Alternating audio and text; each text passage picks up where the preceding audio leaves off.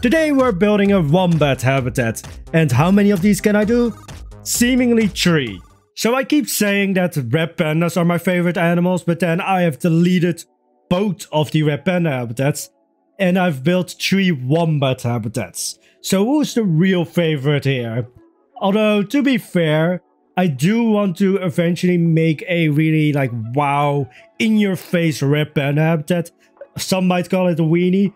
And when it comes to the 3 wombat habitats, I built one, renovated it, and now I've relocated it. So the relocation is what you're going to see today.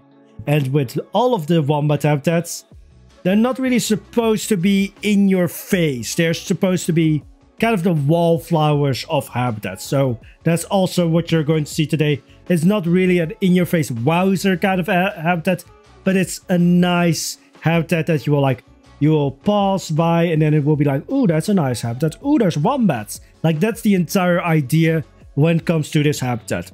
Now, why are we building yet another wombat habitat? Because as I said, I've built a wombat habitat 3 times now in Naturalis. Or at least this is the 3rd time. Well, that's because the first wombat habitat, or the original one, was way too large for them. Like, the original wombat habitat was 1,000 square meters. They wouldn't do it 100.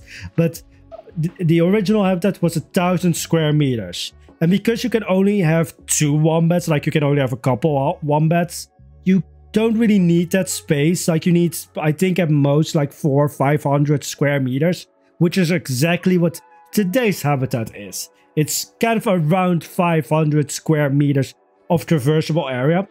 Now, this place was supposed to actually become the emu habitat.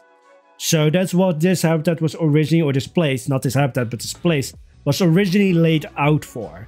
Because it worked really well with the moat, because we have this big path going through the middle of the Australian area, and I kind of want for that entire path to be sitting in water, kind of to give it a bridge vibe.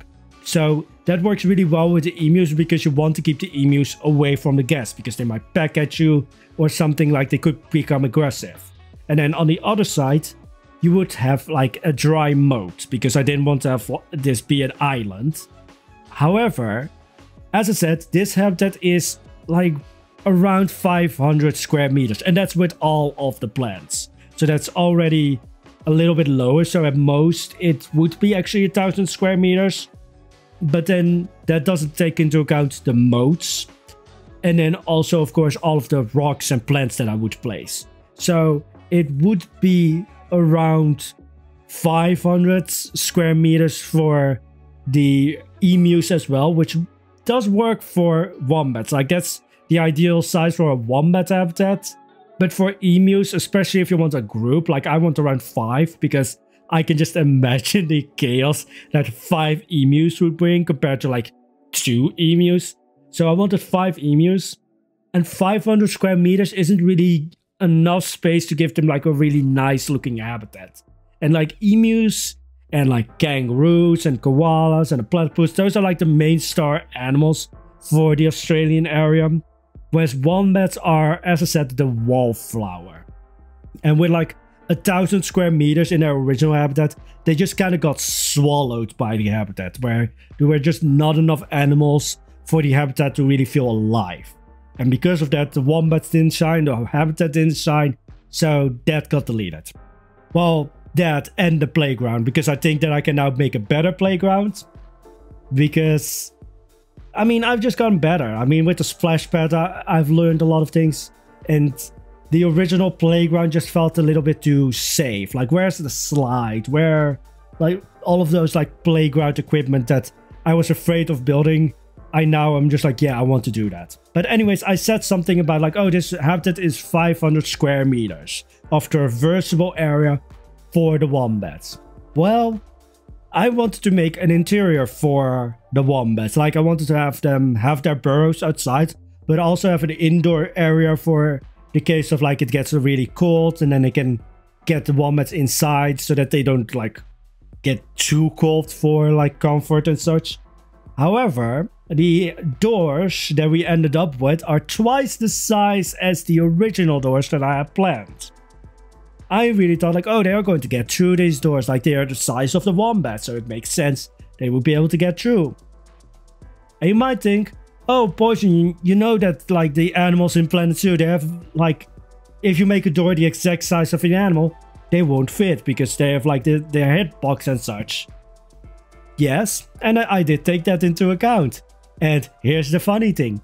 As you can see, there's 2 indoor areas because I want to keep the Wombats, like give them a separate sleeping area, because as far as I know, and please do correct me if I ever say something wrong when it comes to animals, because I really don't know anything about animals. Actually, correct me if I say anything wrong at all, not just about animals. But I don't think that Wombats, like, they don't share burrows. They all have their own burrows, so I wanted to give them each their individual indoor area. And now there's a right indoor area and a left one. Like, they're on either side, there's 2 indoor areas. They could get through the right door, they couldn't get through the left door, even though both doors were completely identical. And like the terrain completely flat. The walls, like I made sure that like none of the like walls to the side of the doors were like interjecting or like going in through the door. So like I have no idea why they couldn't get through the door. And whatever I did, it didn't work. So eventually it was just like, all right, this needs to be larger. So I made it double the size. Now they can get in to the left indoor area. But really, I like the smaller doors a little bit better.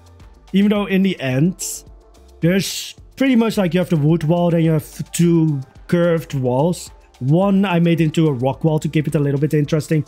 But the one with the doors, I gave it just like it stayed a plain wall. So it actually works a little bit better with the bigger doors because it makes the wall a little bit more interesting instead of just having a plaster wall. Now when it comes to the entire Wombat building, originally it didn't have this design. Originally it looked like a freaking armadillo. And I'm not joking, it really looked like an armadillo. Like with the plating and such, it just looked like an armadillo a bit. And it was a fun idea, but then when I saw it built, when I saw it with all of the other buildings, because the Tasmanian devil habitat and the penguin habitat, and slightly also the crocodile habitat, just because the building of the crocodile habitat is close enough, those buildings all sort of combine into one big building in a way. And then you had this armadillo thing attached to it.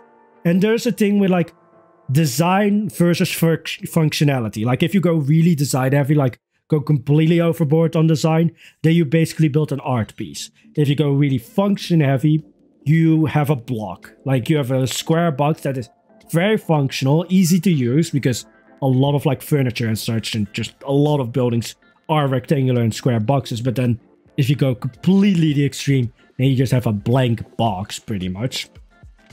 And the armadillo build, or the armadillo design, went a little bit too heavy on the design side.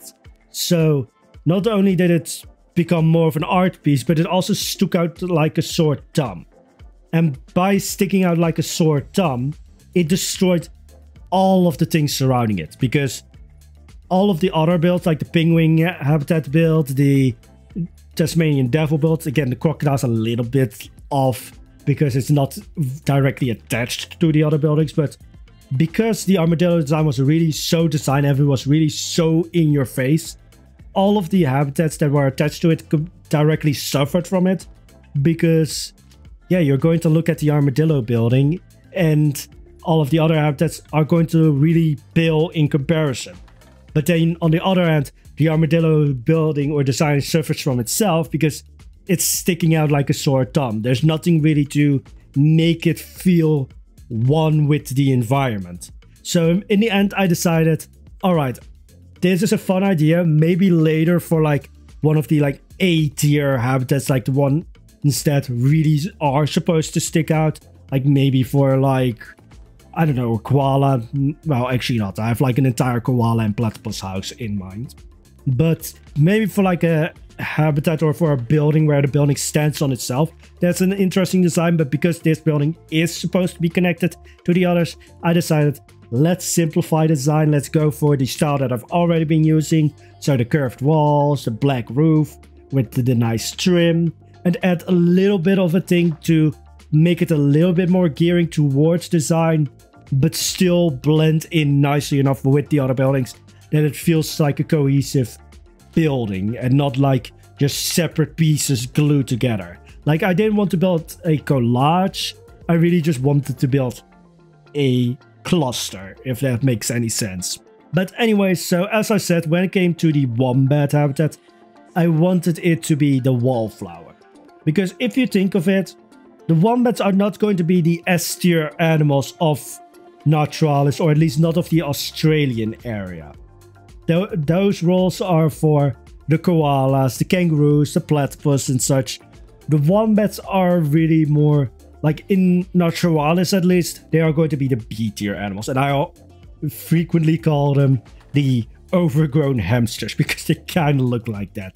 So I wanted their habitat to be a bit more of a focus than the actual animal itself. Because when it comes to the wombats, the habitat has to really do the main, how do you call it? Like, it has to be the main source of interest. Although, as I said, I wanted to still also be the wallflower of habitats. So how do I do that? I mean, I placed a lot of solar panels on the roof of the building. I also made the second roof, like it has this fake roof on top of the actual functional roof. It's not really a fake roof, but it's more of a design roof. Like, of course, it's going to catch the rain and such, but the actual separating roof, like the roof that separates the inside from the outside, is below it. So that's going to draw a little bit more attention to this habitat, just like the different shaped roof. Then you have the solar panels, which you might say like, oh, the solar panels are not going to really draw attention, but then all of the buildings so far are like beige and black. And then you suddenly have the blue of the solar panels. So that kind of draws attention. I also realized very quickly of like, I forgot to put in windows. And you don't really want to forget windows in any of your zoo buildings, or just any building in general, because fuck, that's going to be claustrophobic if you don't have any windows. It will just feel like you're in a concrete prison then. But then I moved on to the dry mode, because this you can blame Goron for, because I saw Goron's like big Bergen recreation and he really went into like, oh, I want to, and this is not his direct words, but how I caught him was just like, you know, try and make all of the barriers or the fences really invisible so that it looks like you're in the habitat. So I tried that, of course, a little bit more structured, because that's just how I like to build these things, but also it's kind of the style that I set up for Naturalis. But when it came to the dry mode, I just made a tiny rope fence. It has a little bit of a slope, so there's a slight thing of like, hey, this is the pot and this is the habitat, and you're not supposed to go in the habitat. Although most likely little Timmy will try and walk into the habitat because there's not a big fence. Like, that's the thing that I always think about when it comes to like habitats. It's like, I don't know if I'm like keeping the animals safe, or am I more just keeping dumbasses out of the habitat? Like, that's the thing that I'm thinking about now, of just like, yeah, do I really care about the animals? No, the animals will probably survive. Like, if the lion gets out, it will probably, well, might not survive because it might be, you know, for safety of the guests. But like, the animals will probably be kind of fine at first if they get out of the habitat. But the dumbasses that try to get into the habitat might not be. Because then there might be like a fall or something, or maybe an aggressive or carnivorous animal, which are usually a little bit more aggressive towards like guests dropping in their habitat. So there's always that thing that I need to think about of like, this might be more like, especially like, let's say the Tasmanian devil. People might look at the animal and it's like, oh yeah, it's tiny, it's not going to hurt me, so I'm going to try and get close to it. Yeah, don't. So some habitats are really just set up in the idea of like, this fence is not for the animals, this fence is for you. I know you, Karen. I know you think that this Wombat is really cute and such, but they might still bite. And then you will scream bloody murder and go up to the zoo staff of like, yeah, the Wombat bit me. And then I'm like, how did the Wombat bit you? There's a fence. How did you get in? And then you get arrested, probably. At least that's like the ideal ending, probably. Anyways, so as I said, there's just a tiny fence just to make sure that like, you know that you're not supposed to go in there. The Wombats are not going to get out here because there is this wall, this sort of dry moat vibe. So yeah, this fence is really just like an indicator of just like, don't get into the actual habitat. It's just an indicator of that, but it's supposed to give you more of a vibe of like you're in the habitat without actually being in the habitat. Although I think isn't Wombats, like this is how much I look up the Planet Zoo or like the Zoopedia. I think that you can actually have Wombats as walkthrough animals, but I'm not sure. I never read the Zoopedia. Like I, for one, at one point was thinking of like, oh yeah, let's invite other content creators and do like a Zoopedia quiz. But I'm too chaotic to actually host that, so eventually that idea got dropped because it's like, yeah, I'm not going to be able to bring the right energy to that.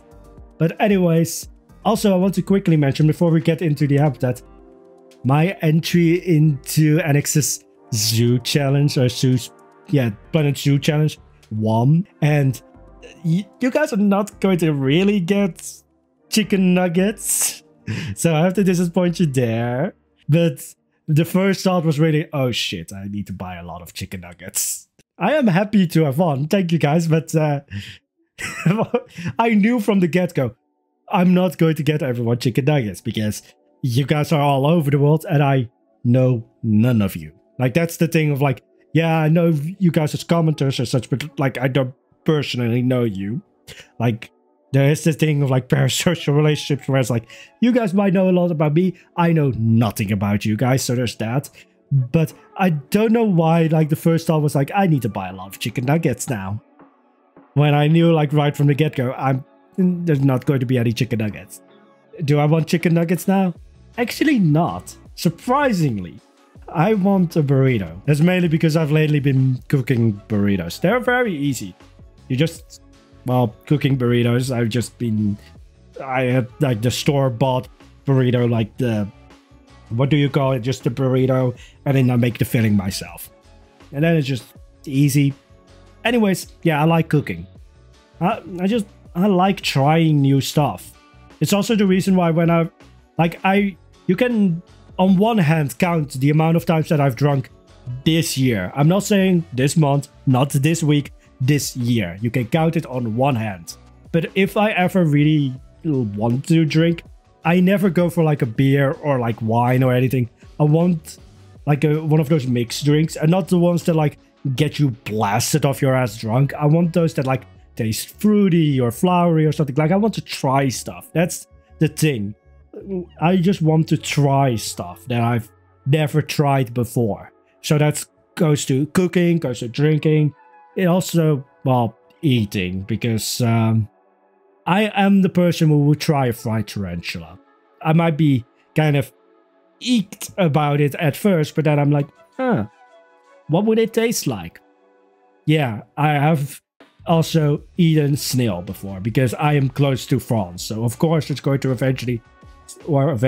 it's going to occasionally show up here in grocery stores just as like special thing. Like sometimes grocery stores or supermarkets here have that where there's just like American week where everything is oversized. I'm not joking. Everything that's like American style here is usually twice the size of the things that we would usually eat there. But yeah, you sometimes have those, and I don't know where it was, but there was snails. And I tried them. They didn't taste bad. Like if you cook them correctly, they don't taste slimy at all. They're just, I mean, I wouldn't say overpriced, but it's just like it's so little for quite a lot. So little food for quite a lot of cash. So it's really just kind of a snack. But anyways, back to the actual habitats, because otherwise we're going to talk about weird foods that I've eaten. Anyways, when it comes to the habitat, because the Wombat is not really going to be like the main draw for this habitat because it's kind of just like, it's kind of plain looking by itself. So I wanted this habitat to really have the vibe of like, oh, this is a nice looking habitat. Oh, there's a wombat there. Like, this is really supposed to be the habitat. The wallflower of habitats, as I call it. But because of that, I kind of went against like what I assume wombats would like. Again, let me know if I'm wrong. But when I think of wombats, I think of like grassy fields, valleys, maybe slightly hilly, but not really rocky terrain, because of course they need to make their burrows as such. And I don't know if wombats really like rocky terrain for that. But when it came to the habitat, I did decide for like rocky or pebbly beach vibes. Like, that's the entire idea of this habitat, was just like giving a little bit of beach, but it's supposed to be like a rocky beach. Like, this is not the beach that you go surfing or sunbathing. This is the beach where you go with your friends and light like a bonfire or something. It's not supposed to be like a swimming kind of beach, if that makes sense. And so I placed a lot of sticks, I placed a lot of rocks, just to give off that vibe of like, oh, the sticks wash the shore, and the rocks are just there. But to give a little bit of homage to like the grassy vibes, I placed so much grass.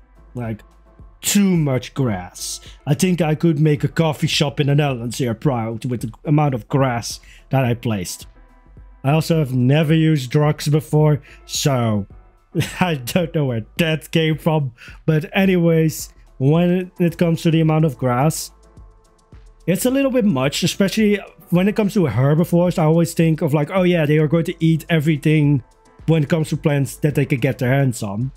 You can still then place plants in places where they like couldn't be able to reach them easily. So with the wombat habitat, there's like 2 rocky plateaus where they wouldn't be able to get them. So that's where I placed most of like the higher, like the kind of more bushes, trees and such, because the wombats wouldn't be able to eat them before they fully grow. But when it came to the wombats, I don't know, are they like fully herbivores? Like, they do look kind of like, I mean, this is mostly because they look like hamsters, and I think like, oh yeah, maybe grubs and such, or fruits they would eat as well. It's not just grass and leaves. But when it came to the habitat, this is something that I always do. It's just like, aesthetics will come over realism. It's the same thing with like the kiwi bird habitat. Like, yes, it looks better this way than if I made it a complete indoor area. Or with the crocodiles, where it's like, oh yeah, they won't be able to live here half of the year because it would be too cold. Although, when it comes to the crocodiles, I might actually, because I have the idea of like a koala and platypus house, because those are almost always inside. Especially with platypus, they are like so sensitive that you want to be able to simulate their environment or their native environment as close as possible, which you can't really do with an outside habitat. But when it comes to the crocodiles, I might actually place like a sort of fake habitat, like a winter habitat for them inside, and then in the summer they get transported to their outside habitat. So maybe crocodiles are my favorite animal then, because then they would actually have 2 habitats in Planet Zoo just for everything. Whereas the red pandas will have 1 habitat for the entire year. And the crocodiles will have 2.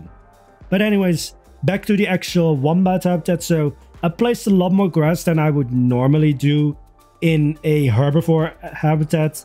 Although I might go a bit more with the grasses in herbivore habitats as well, because I really like the look of it. It's like not too much grass, but it does give it that like lush vibe. And also, this habitat is kind of a transition habitat, because all of the other Australian animals that I have in mind are more inland. Like, they are not really, at least when I think of them, are not really that associated with the beach. They are more associated more with like inland, like valleys and such, or maybe rivers. I'm probably going to go for a river vibe with all of the other animals.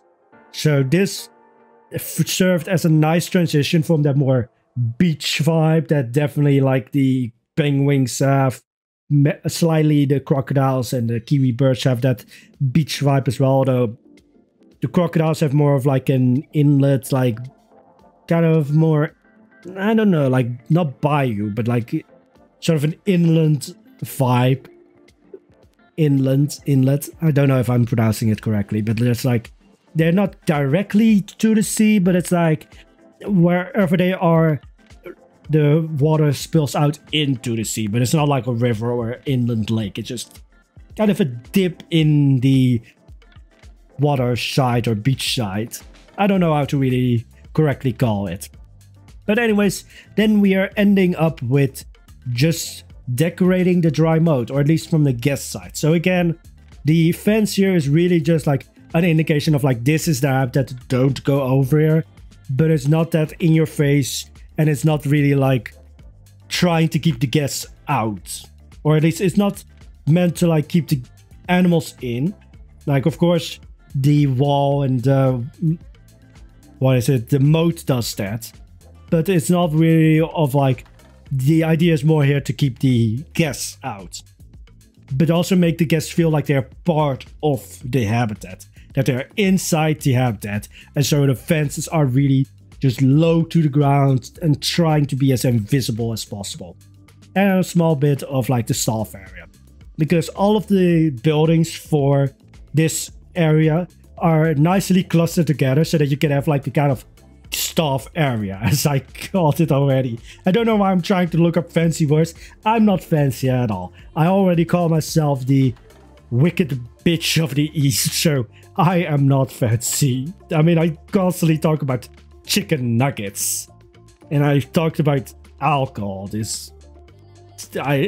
Why am I trying to be fancy? But anyways, that's going to be it for today's video. We're ending up with just decorating the roof because you can never go wrong with a green roof. But anyways, as I said, that's the end of today's video. If you liked it, throw a poop pebble at the like button. Actually, don't do that. Keep your pants on, please. Just throw a wombat at the like button instead. And if you want to see more, throw a rock pebble. Just for clarification, a rock pebble at the subscribe button. Have a wonderful day, guys. Bye-bye.